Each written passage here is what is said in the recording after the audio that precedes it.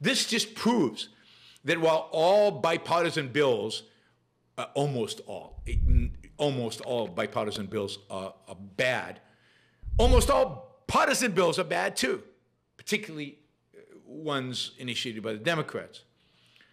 So here we've got a bill that was the Build Back Better, the BBB, which is, people are listing other semiconductor companies. Yeah, Texas Instruments makes semiconductors, that's right. I forgot about Texas. Used to be massive in the 1980s. A lot of innovation came out of TI. But the Build Back Better seemed dead. You remember Build Back Better originally was proposed at $4 trillion? $4 trillion? I mean, the numbers that these people throw around, a billionaire here and a billion there. Why is nobody throwing $1 billion at me? I mean, you know how much we could do with $1 billion? You know how much we could do to change the world with $1 billion? I promise to spend the entire $1 billion on changing the world. We could accelerate the takeover of the world by laissez-faire capitalism by decades if we had $1 billion right now. Nobody's giving me $1 billion though. So, but if you think about what government does, it's a 10 billion here, 20 billion there, 100 billion there. It's just, the numbers are just staggering. Anyway, Build Back Better went from 4 trillion to then 2 trillion to then 1 trillion, and then basically Senator Manchin, the Democrat senator from it was from West Virginia, basically said, nah, all of these bills are too big, too much spending. I'm not going to support it. I'm against it, and shut it down. And just in the last couple of days, Manchin has been dragged into some cave or some office or some smoke-filled room. His fingernails are being extracted. His wrists are being twisted. His hair is being pulled. Clips are being placed on I don't know what. And he has changed his mind. Now, he hasn't changed his mind to the extent that he is now supporting the 4 trillion, 2 trillion, or 1 trillion bills. It's only to the extent now that he is willing to do something.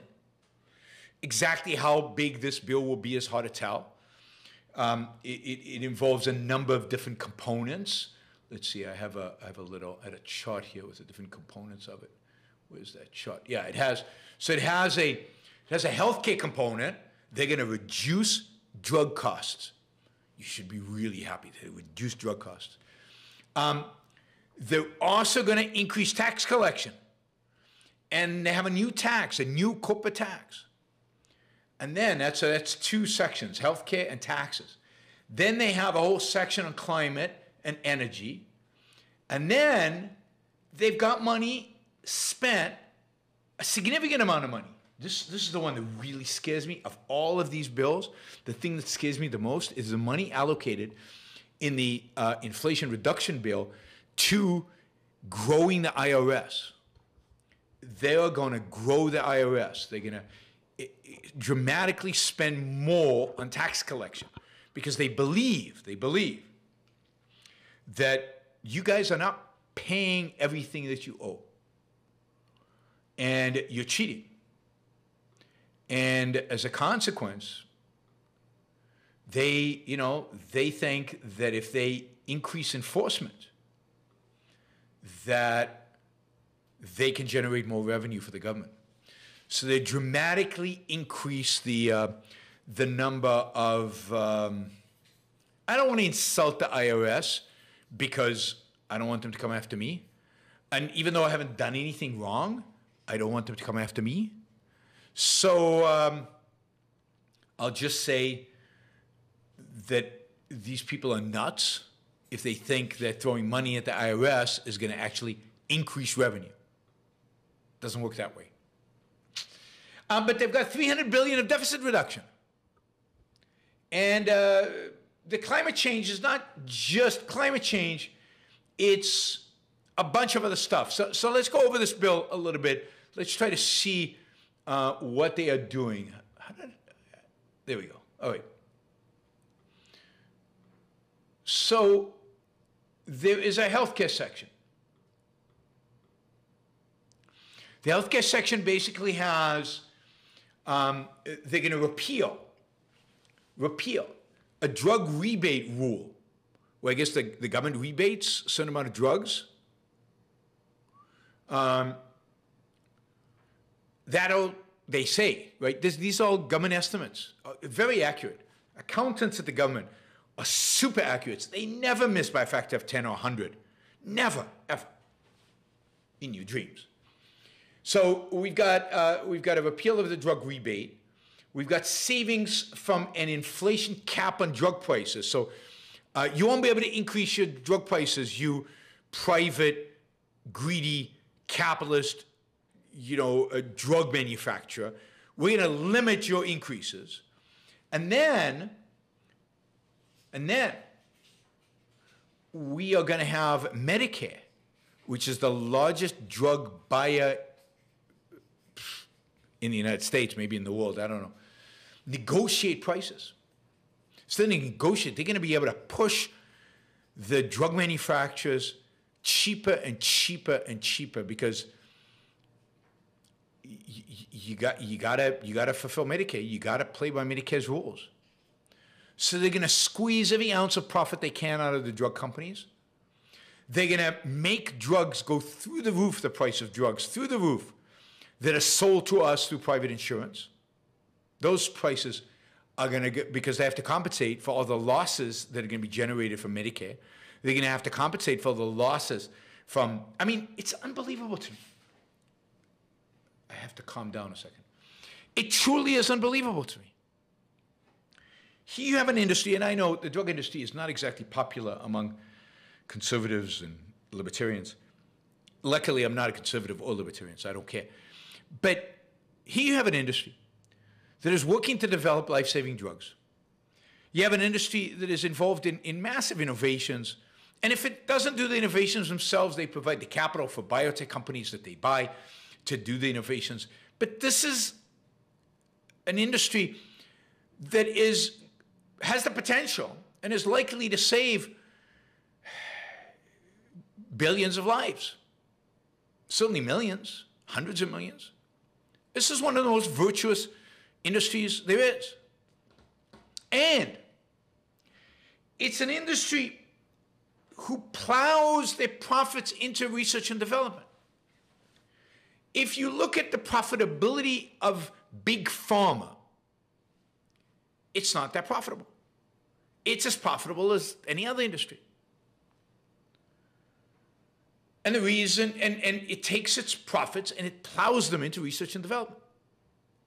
So second to the US government, the largest sector that invests in research and development is, actually it's not second to, I think it's larger than the US government, is the pharmaceutical industry. So we're going to save costs. We're going to save costs so that Mnuchin and these other guys can have all kinds of goodies. So the way to save costs is we're going to restrain the profitability of drug companies. We're going to limit how much money they can make. We're going to squeeze them for every last dime. And the fact that that's going to reduce research and development into the future, that's a future who can predict. And the fact that that is going to reduce drug development, innovation, progress, life-saving drugs, who cares? The main thing is, Mnuchin is saying to himself, the main thing is we lowered healthcare costs at the expense of human life, at the expense of future innovation. It's just disgusting.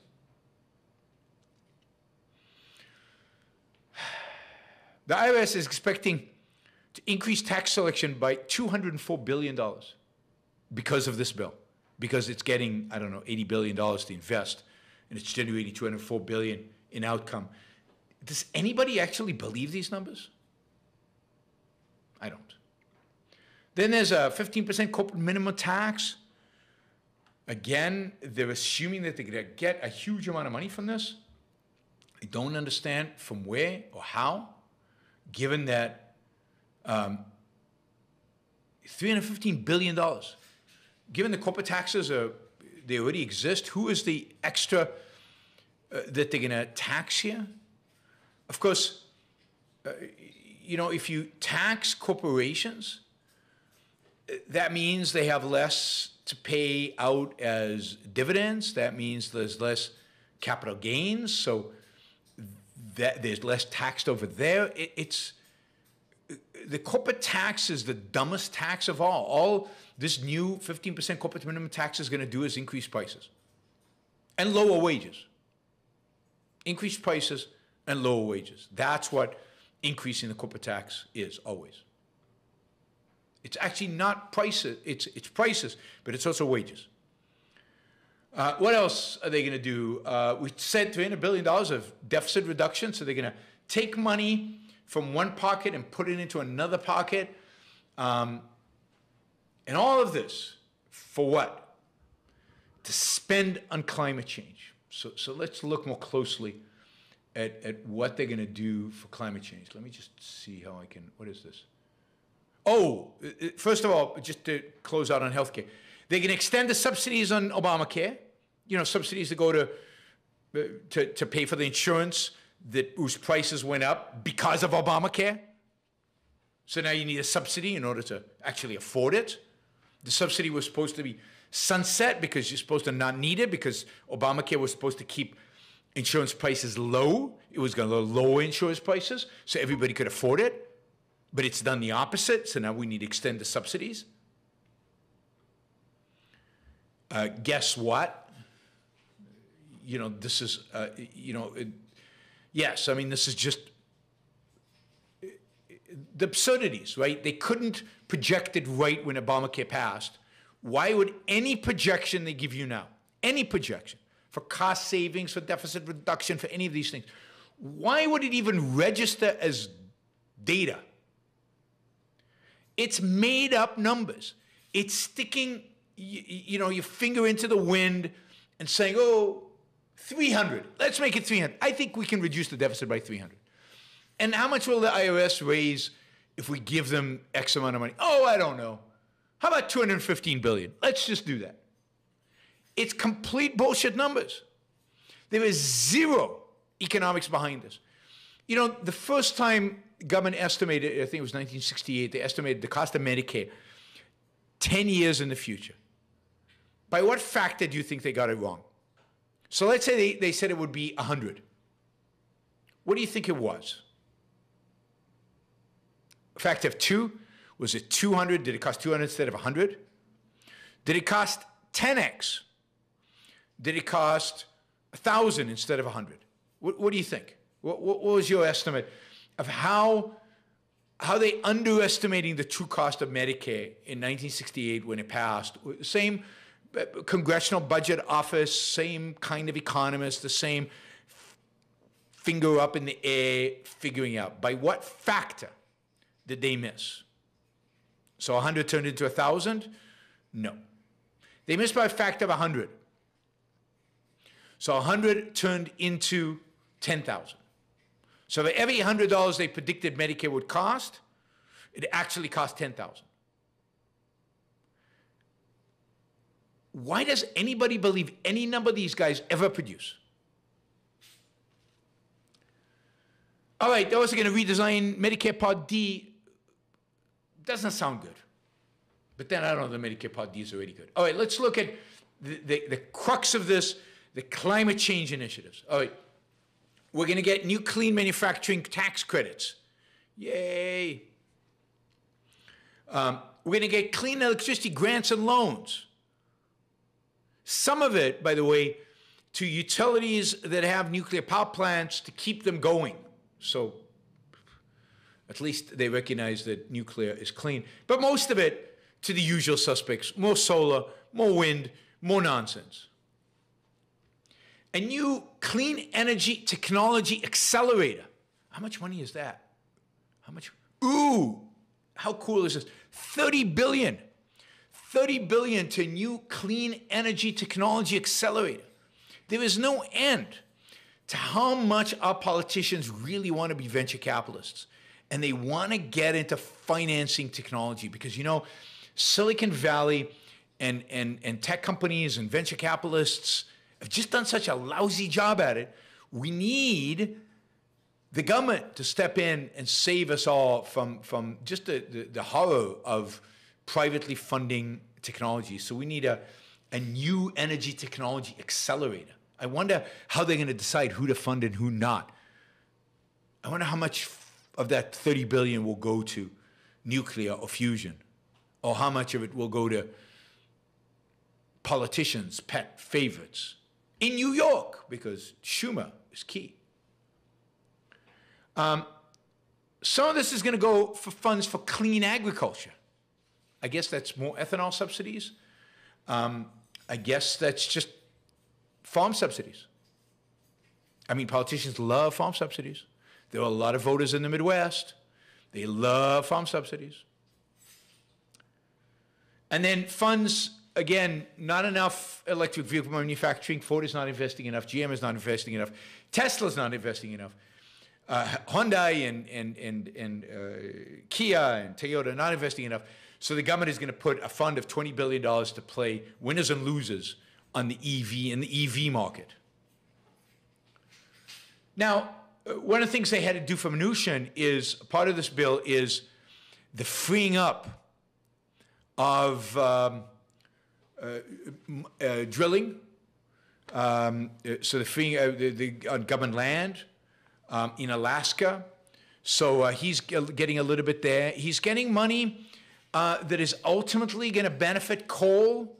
Some of this clean electricity grants and loans is somehow going to fund and going to help the coal industry. And indeed, one of the big coal companies was a strong lobbyist for this bill, because in spite of the fact that a lot of money is going to solar and wind, a bunch of it is going to subsidize coal. And of course, the Greens are going to look the other way, because what they, okay, so we'll give Mnuchin a little bit of coal. We get those solar panels. How cool is that? So there's let's see, some of the things in this. There's a methane fee. There's going to be now a fee for producing methane. It's going to go up. Right now, you have to pay a fee to produce methane. And it's going to go up beyond 750 per metric ton to 900, and then 1,500 by 2026. Methane is this, it's a really bad, in quotes, gas that contributes supposedly to climate change. We're going to get significant increases in drilling on public lands. We're promised. Although the royalty rate, it looks like, is going to go up, although it's going to be capped. We're going to have some new leases on offshore. So there's quite a bit of new drilling here. So this is what Mnuchin pressed, is that oil and gas get its big. A lot of offshore wind. We're going to get offshore wind. They're going to overturn Trump's 10-year moratorium on offshore wind leases. They're going to build a ton of offshore winds in Puerto Rico, I guess. Huh. All right, Puerto Rico. We're going to get some offshore windmills. Guam, American Samoa, and U.S. Virgin Islands, but also, I guess, off the coasts. There's going to be $60 billion. $60 billion for environmental justice. Environmental justice. Because the environment is very unjust. So, God, what a concept, environmental justice is something you can only apply to human beings. You can't have environmental justice. So $3 million, million. I'm so 1980s. $3 billion block grants for frontline communities. Frontline communities? I don't know, communities that have bad weather, communities that have built themselves in flood zones, communities maybe close to hurricane zones, I don't know. $3 billion for port air pollution reduction grants. So the ports are going to get money to reduce air pollution. $1 billion is going to go to clean heavy-duty vehicles, such as school buses and garbage trucks. Garbage trucks are going to get clean. How cool is that? And by the way, the U.S. Postal Service, one of the most inefficient, unproductive entities on the planet, is going to get $3 billion to changing its fleet of vehicles to zero emissions. $27 billion, Greenhouse Gas Reduction Fund, which will be basically a federal green bank, and dole out $8 billion for projects in low-income and disadvantaged communities. So that's environmental justice for you.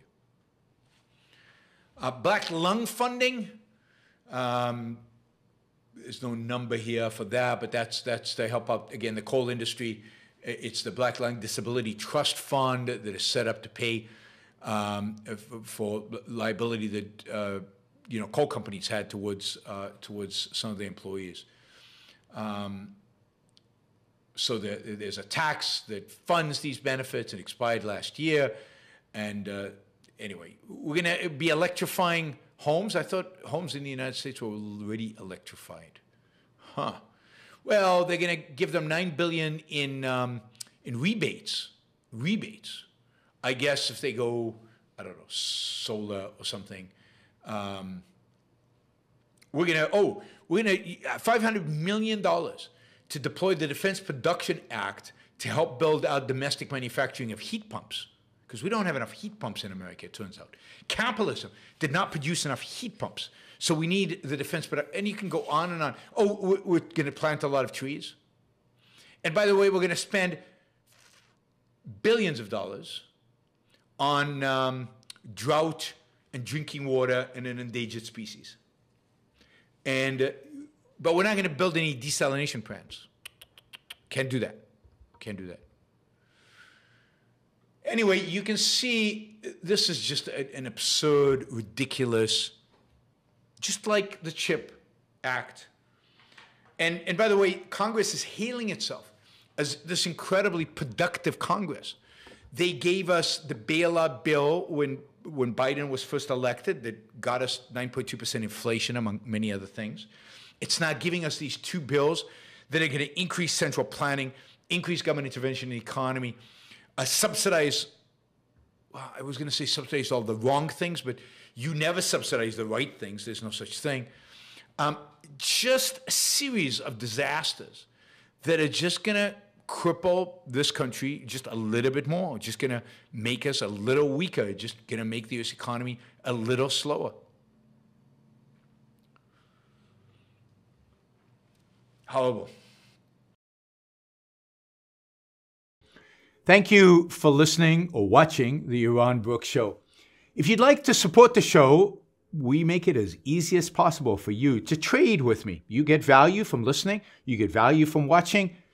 Show your appreciation. You can do that by going to yaronbrookshow.com/support, by going to Patreon, Subscribestar, Locals, and just making an appropriate contribution on any one of those channels. Also, if you'd like to see the Yaron Brook Show grow, please consider sharing our content and, of course, subscribe. Press that little bell button right down there on YouTube so that you get an announcement when we go live. And for those of you who are already subscribers and those of you who are already supporters of the show, thank you. I very much appreciate it.